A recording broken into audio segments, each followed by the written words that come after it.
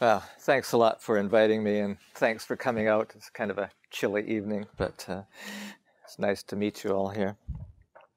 Uh, since we recently observed Remembrance Day, I thought it might be appropriate for us to spend some time here tonight thinking about the situation of animals in war, and to think about what they've suffered in those situations.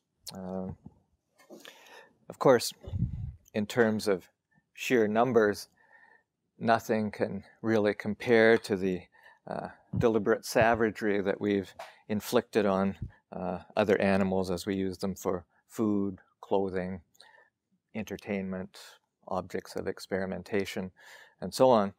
But nevertheless, the suffering that has been inflicted on animals as collateral damage in war still remains pretty impressive. And that suffering has been shaped by ideologies of human exceptionalism, of speciesism, and dominionism, and processes of commodification. And all of these have produced the othering of non-human animals. And the dualistic thinking that characterizes patriarchal attitudes towards nature has devalued animals and has allowed us to treat other animals as mere things, things to be used.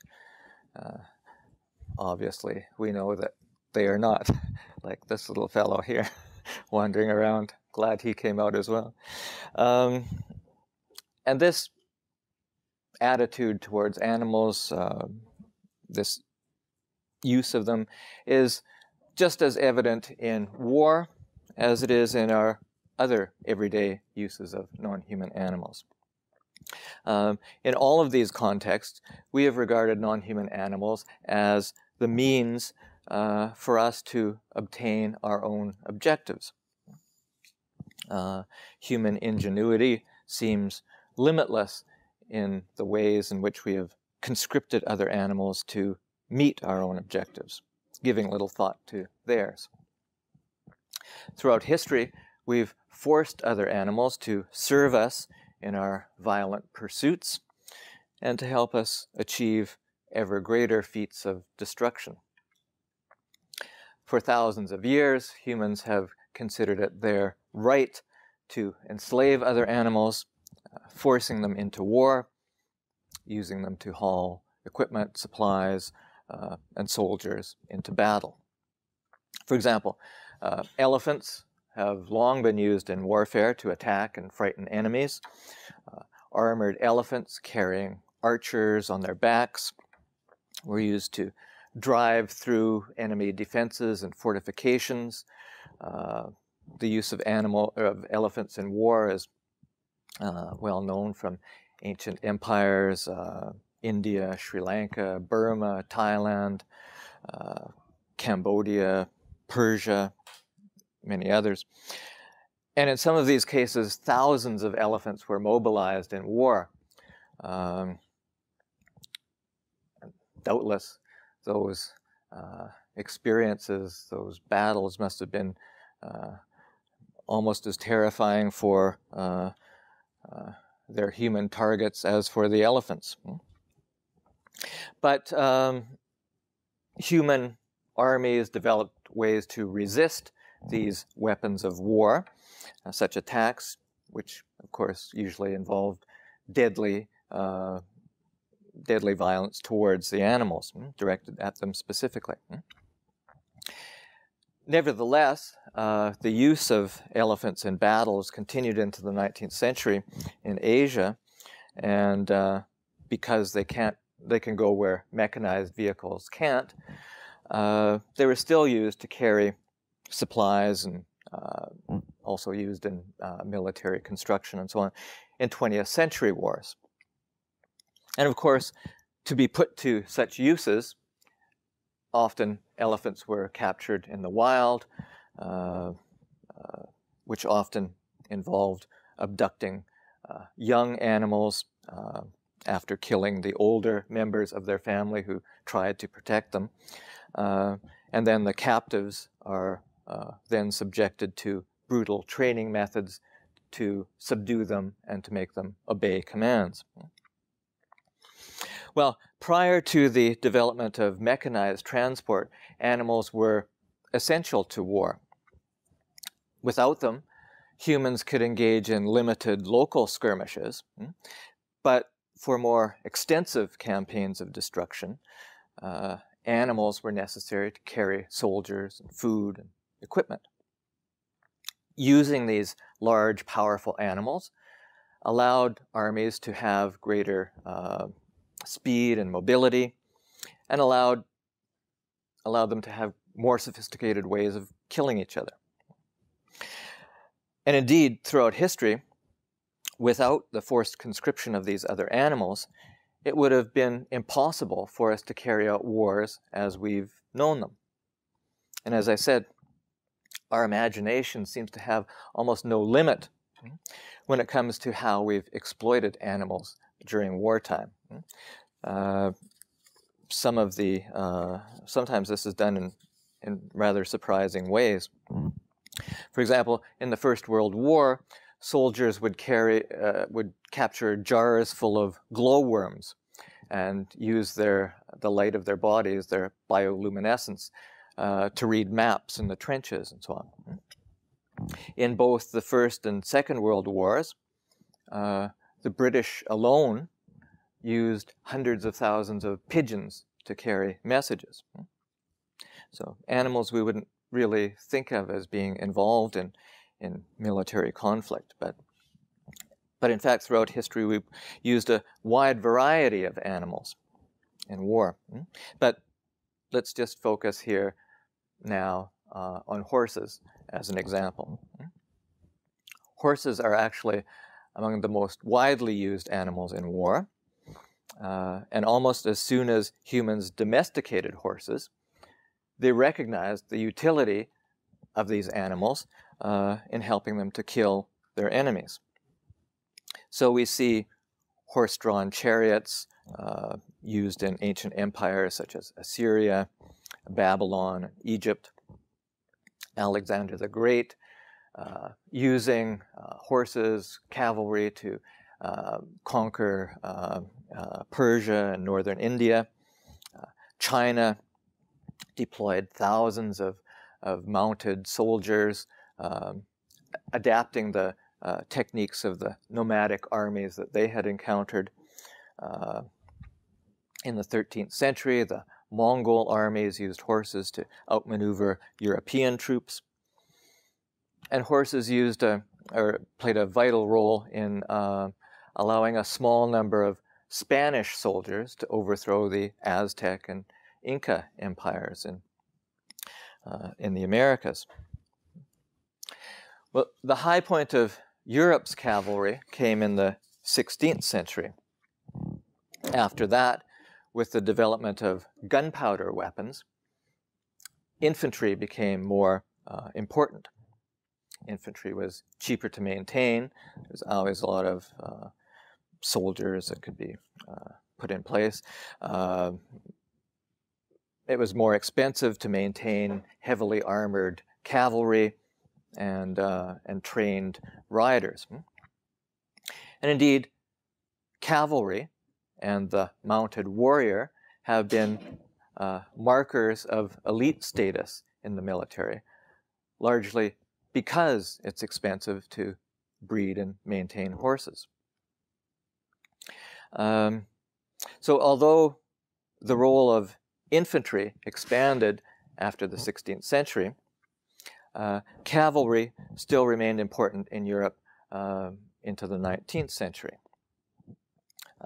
Cavalry useful not only for killing enemy soldiers, but also for quelling political dissent at home. For example, the Peterloo Massacre in Manchester in 1819, when citizens mobilized calling for parliamentary reform, that was put down by mounted troops. And of course, we see police on horseback at demonstrations today.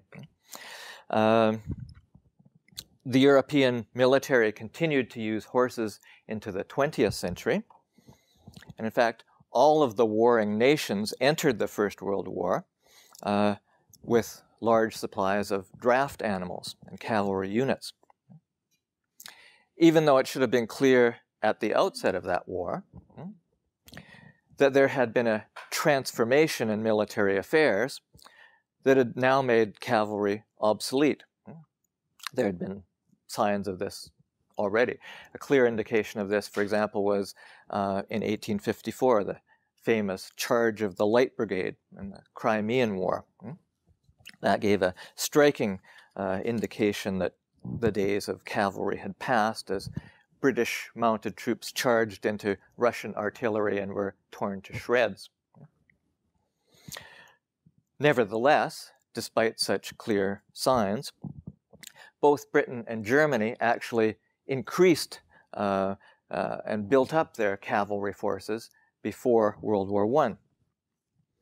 And some mounted charges did take place in World War I, but new killing technologies, trench warfare, barbed wire, meant disaster for those who persisted with these now outmoded tactics. So the use of cavalry quickly declined after World War I, in World War I, but horses still played an important role as draft animals because mechanized vehicles couldn't operate in these vast fields of mud. So military commanders found it essential to use horses. Although we don't know for certain how many horses died in World War I, it's evident that huge numbers of animals suffered unimaginable torments. Many of them died before they even reached the battlefield. After all, they were rounded up quickly for military service. Many of them died from harsh treatment and injuries.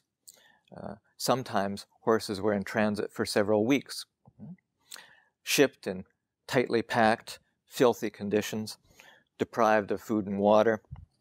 Many of them died of disease or exposure. And then, after they reached the battlefield, it was difficult to supply them with food or shelter. And then these animals were subjected to grueling labor under harsh conditions. Many of them worked to death. Others trapped in the mud and drowned or were shot. These horses faced all of the same dangers that human soldiers did: landmines, artillery attacks, sniper fire, poison gas, and so on. But they also faced additional risks. Each side knew that horses were vital to the military operations of their enemies, and indeed they knew that horses were far more important than common soldiers. There was a lot of those. Therefore, they deliberately targeted their opponent's animals in order to reduce their mobility. As a consequence of all of this, the life expectancy of horses in the battlefield was drastically shortened. It's difficult for us to imagine what they endured in these situations. Many soldiers have described the nightmarish conditions that they had to endure in warfare. It must have been even worse for the animals. After all, horses are sensitive animals. They're known for their flight reflex. And in combat, the noise, the smells, the explosions, the screaming, all of this must have been indescribably frightening for these animals. Obviously, humans suffered greatly in these conditions, but they could at least understand what was going on around them. And some of the soldiers were able to console themselves with thoughts of patriotism, heroism, glory, sacrifice for their nation. Horses had no such consolations. But prevented from escaping, simply had to endure these incomprehensible terrors inflicted upon them. As more animals were killed, their importance to the war machine became all the more apparent, and military forces tried to replace them. So horses, like men, were conscripted for the military. And while they had long been considered property, war intensified the commodification of animals and created higher prices for them because they were valuable.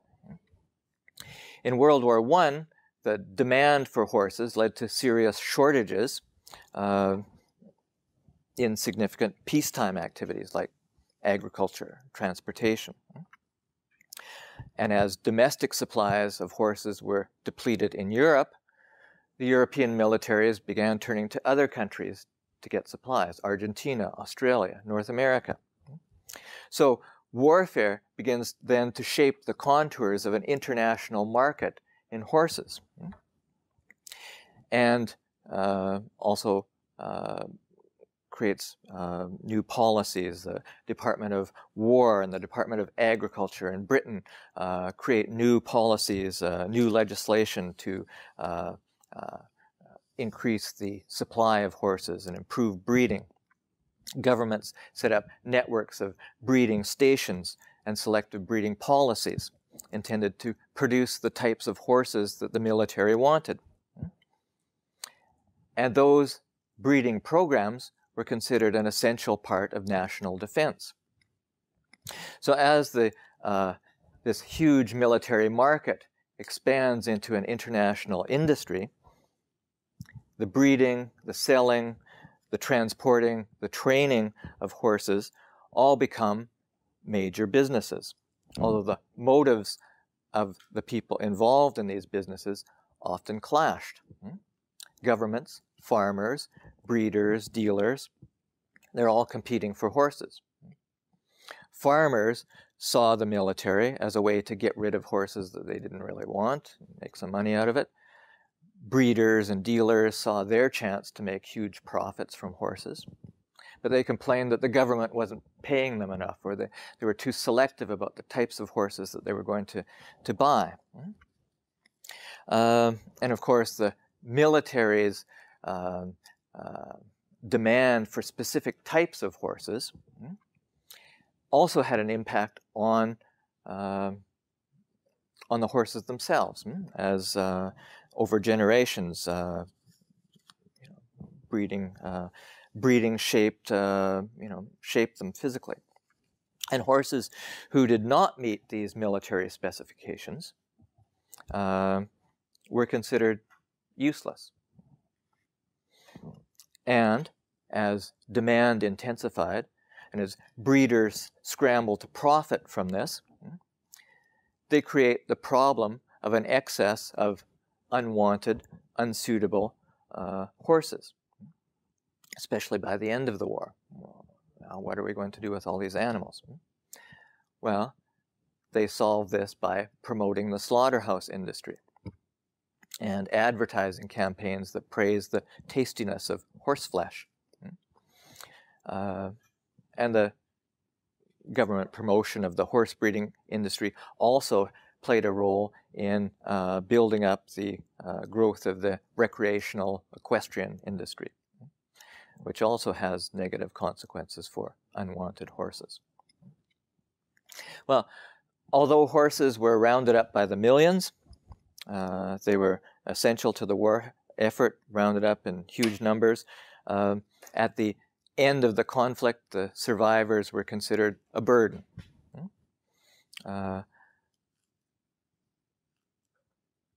Although we may now, in some small measure, acknowledge the vital role that horses played in the war, and military propaganda sometimes valorizes the idea that these animals too engaged in a sacrifice of their own interests for the nation. It was abundantly clear that the military regarded them as even more expendable and disposable than human soldiers.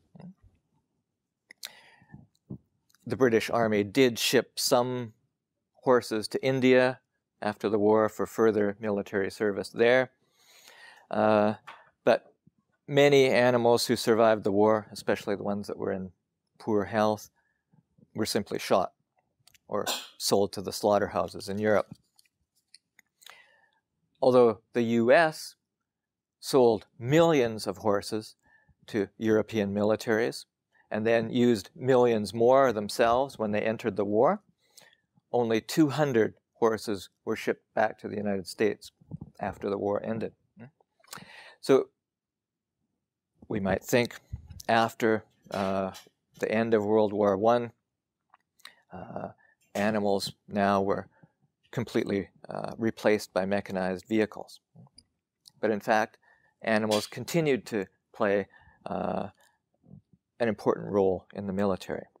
In the Second World War, again, huge numbers of horses forced to work for the military, especially in Germany and Russia, each of which used millions of horses. Germany especially suffered from lack of oil, so they used horses extensively to transport supplies and maneuver their artillery around and so on. And even in the Second World War, there were some military attacks that did use horses. And this continues into the 21st century. In Afghanistan, U.S. Special Forces using horses to conduct operations in Afghanistan after 2001. Or another example in Sudan, the Janjaweed militia, sometimes described as devils on horseback, attacking on horses or camels, attacking thousands of people amidst charges of genocide in that country. Well, although horses are no longer used extensively in this way in the military, they're still used in other important ways for ceremonial purposes by armies of various nations, serving in a military parade and so on, as a means to express a statement about power. So horses still have a lot of symbolic significance for military forces. Of course, the very act of riding a horse confers a message of domination and power over the natural world. The horse, after all, must be broken in order to be ridden. And the horse is widely seen as a symbol of nobility and power.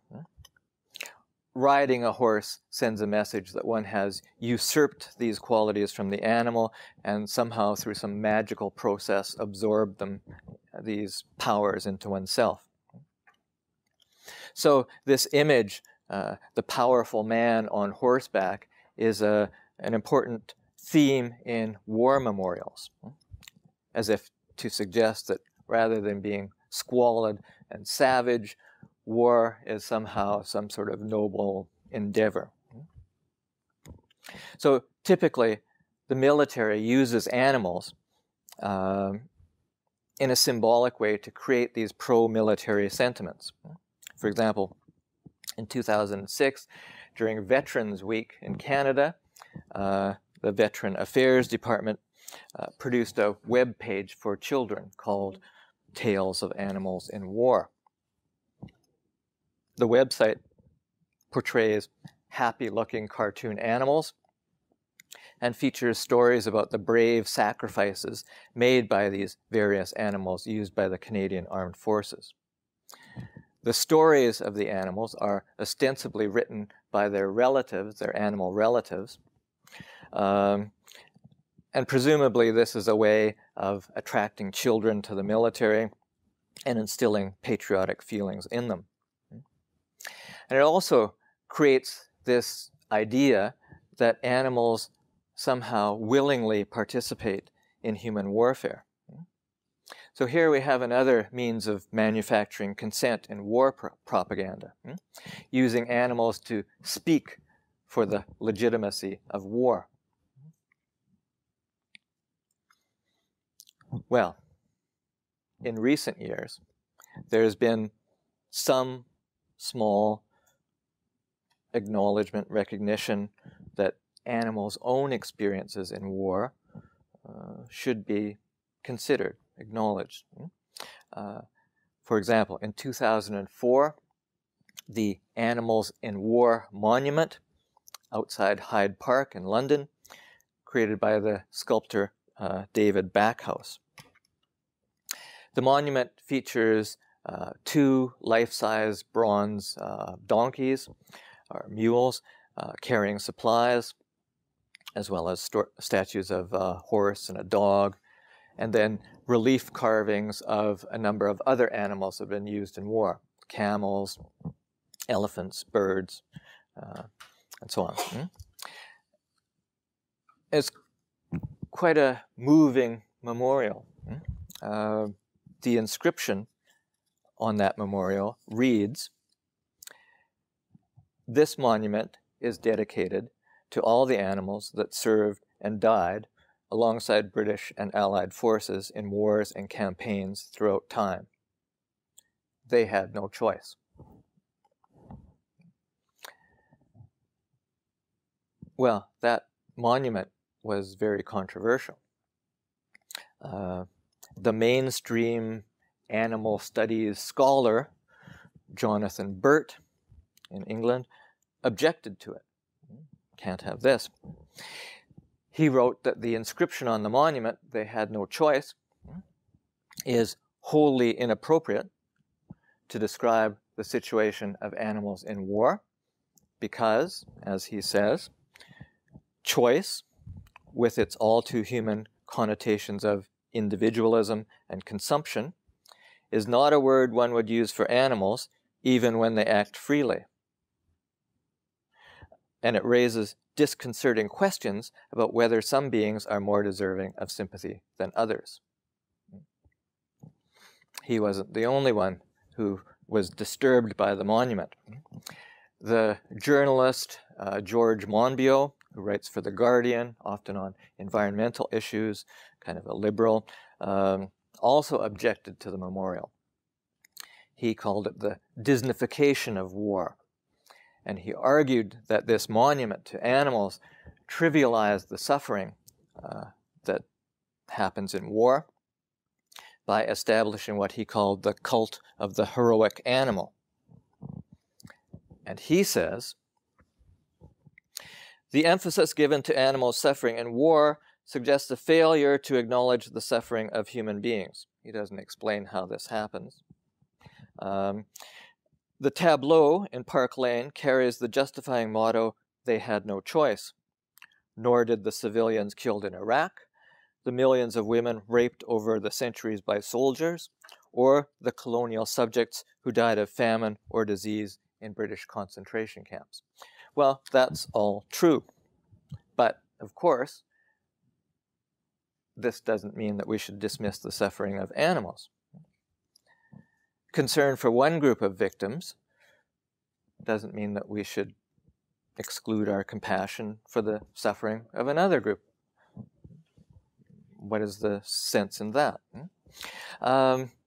Monbiot's contempt for compassion for animals is probably unsurprising given his opposition to animal rights and his published attacks on veganism and his failure to see that as anything other than a fad diet rather than to recognize it for what it is, a progressive philosophy that rejects violence and exploitation. But both Burt and Monbiot are surely wrong in their complaints. Animals are individuals. I'm sure you know this. And choice is not something that is limited simply to consumerist decisions, as Burt seems to suggest in his quotation there. Furthermore, recent findings in cognitive ethology, the interesting work that's been done by Mark Bekoff, Jonathan Balcom, Jeffrey Masson, many others, really interesting findings about the abilities, the interior life, the complex emotions of animals, all of these findings suggest that Burt's view of the capacities of animals is simply, well, wrong, much too limited. He doesn't clarify why he thinks that animals do not make choices when they act freely. What else are they doing but making choices? But it is certain that the animals commemorated in the memorial were forced into war, which is the obvious meaning behind the statement that they had no choice. Of course, it is indeed the case that many humans, especially those who are poor and powerless, are also victimized by war. But many others, eager to kill for excitement or glory or loot, willingly participate in war, or they fail to resist it. And I think that Burt's misplaced alarm that the monument might suggest that, as he says, some beings are more deserving of sympathy than others, seems to reflect his anxiety that other animals suffering might be given anything like the sympathy that we at least claim to express for humans killed in war. And Monbiot is correct in observing that British memorials overlook civilians victimized in war. But he too seems outraged that any recognition of the suffering of animals is mentioned unless every last human victim is counted up beforehand, as if we only have a certain amount of sympathy and compassion. And we have to measure this out on a scale of more or less worthy victims. Of course, the lines of species, defining these, the worthiness of the victims. And in fact, these complaints seem to be simply another version of the standard speciesist complaint, which I'm sure that you have all heard, used to delegitimize animal advocacy. You care more about animals than you do about people. Delivered as if to suggest that these should be mutually exclusive. Well, of course, the objective of such statements is to maintain that sharp distinction between humans and animals. Whereas, in fact, the monument's inscription quite accurately captures the fact that that animals have always been forced to serve in human wars. And indeed, that they are worthy not only of our profound sympathy for their plight, but also our efforts to relieve them. Well, as I said, for thousands of years, animals have been used as vehicles of war, transporting soldiers, material, equipment, food, so on, to build infrastructure, so on. But they've been vehicles of war in more than just this literal sense, and this continues today. Although the mechanization of war and the sophisticated technology that allows long-distance killing, you don't even have to see your victims. They're, just something on a screen somewhere, or else you're miles above them. This has reduced our dependence on other animals for transportation and labor, but we're still using them in ways to achieve our violent objectives. We use animals to test our weapons, to develop new methods of killing other humans, and to harden ourselves for murder. The US military uses hundreds of thousands of animals every year in its medical training programs, subjecting them to gunshot wounds, stabbings, burns, radiation, poisoning, things we can't imagine people doing deliberately to animals. And although these experiments clearly cause terrible suffering, the military typically doesn't give them medication to alleviate their pain. Military research also involves the development of biological weapons. So thousands of animals are deliberately infected with parasites, diseases, a wide range of deadly viruses. And in addition to those forms of direct physical abuse, other experiments going on, sleep deprivation studies, exposure to excessive noise, hypothermia. And again, in all of these experiments, animals are victimized in order so that we can perfect more effective ways of killing each other. Although, of course, the military always defends these procedures on the grounds of defense, it's clear that the military is interested in developing more effective weapons, many of which will be used against civilians. For example, 2003, the American Anti-Vivisection Society reported that the U.S. Naval Board was using animals to test pulsed energy projectiles. And the goal of those experiments was to determine how effective such weapons were in causing excruciating pain and temporary paralysis. And the society, American Anti-Vivisection Society, reported that these weapons were being used for, developed for crowd control. Well, despite all of the rhetoric from the vivisection industry about its dedication to finding alternatives, animal testing, including military research, is increasing. In 2006, the Independent British newspaper reported that British military testing on animals had doubled in the previous 5 years. 2011, the Daily Mail reported a huge rise in vivisection, with millions of experiments per year being conducted on animals in the UK. And just as with corporate vivisection, many of these military experiments are not only barbaric, but they're redundant because they repeat what other people have already been doing, down the street. And tens of thousands of animals are being subjected to horrifying suffering in biological and chemical warfare experiments. As the Independent reported, monkeys in secret military labs exposed to anthrax. Pigs have 40% of their blood drained and injected with E. coli. Others exposed to poison gas and lethal nerve agents. And also pigs being shot to develop body armor.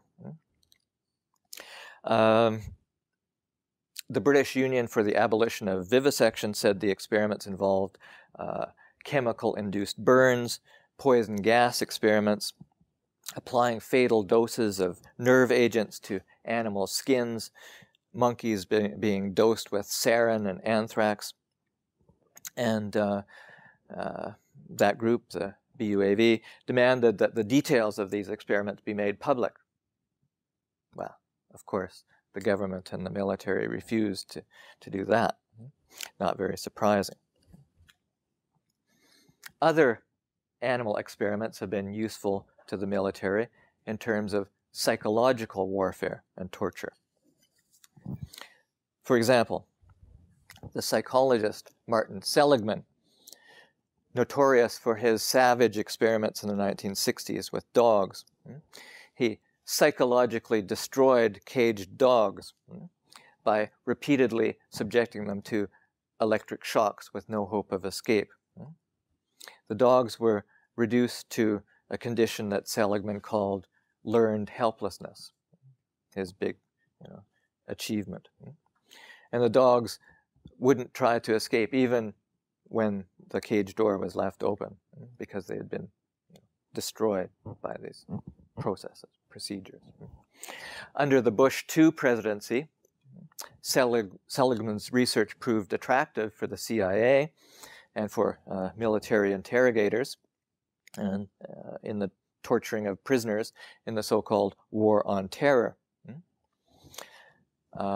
Seligman denied that he condoned torture.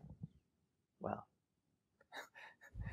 there's an obvious contradiction there. He's been torturing dogs. That's his career, by creating learned helplessness. But he denied that he condoned torture. Yet he was involved in a program to train U.S. soldiers to resist torture. It was called Survival, Evasion, Resistance, and Escape. And he then joined a group of other psychologists who agreed to reverse engineer these tactics and training methods into interrogation techniques. Well, in addition to using animals to develop new weapons and to help soldiers carry out their mission, the military also uses animals to develop a warlike state of mind.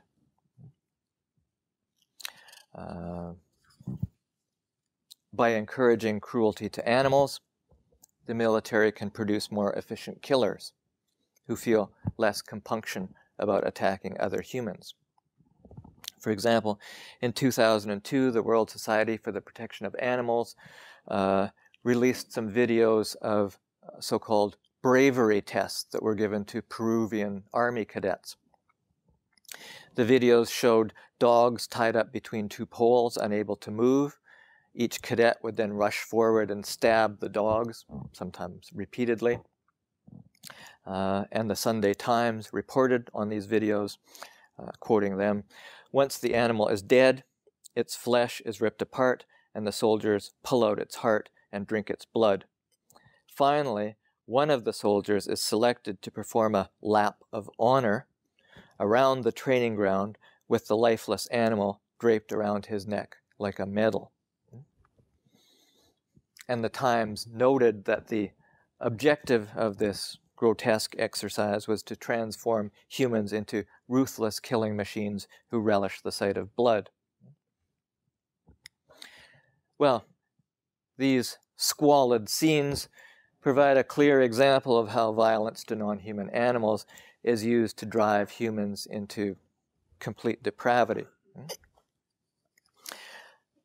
And as well as using direct attacks on other animals as a means to do this and to make humans more violent, the military mentality itself is created through the symbolic use of animals. To encourage soldiers to kill people, it's very useful to first dehumanize or animalize the enemy.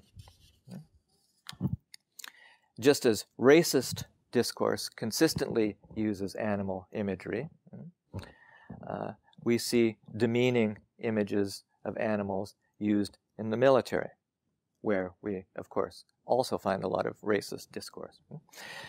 Enemies are described as dogs, vermin, pigs, lice, rats, monkeys, in order to create hatred towards them and to conceptualize them as beings who are unworthy of any ethical consideration, just as we assert that animals do not deserve such consideration. So here we clearly see the devaluation of nature. Not only this, but also that ideologies of speciesism and dominionism also have negative effects on humans as well as other animals. The devaluation of other forms of life, the creation of hierarchies, is an open invitation to move humans into these inferior categories and then to treat them accordingly. So, our assertion that non-human animals exist only as property has allowed us to exploit them in countless ways. The ideologies of speciesism and militarism have allowed us to transform animals into our vehicles of war, and under our assumed right to do whatever we want with them, we've consigned uncounted millions of animals to terror without end as we use them to improve our chances of of killing other humans. Well, coming to the end, recently, and to a small degree, we've started to acknowledge their suffering in our wars through these public memorials, which recognize that they had no choice. However, as is the case with our recognition of the horrors endured by humans in war, it's important not to stop with remembrance and memorials, but to try to prevent violence. And it's only through a combined anti-militaristic, anti-speciesist stance, one that's informed by an animal rights philosophy, takes that seriously. It's only through this approach that we can prevent such suffering in the future. So I think I'll stop there. Probably had enough. So, thanks.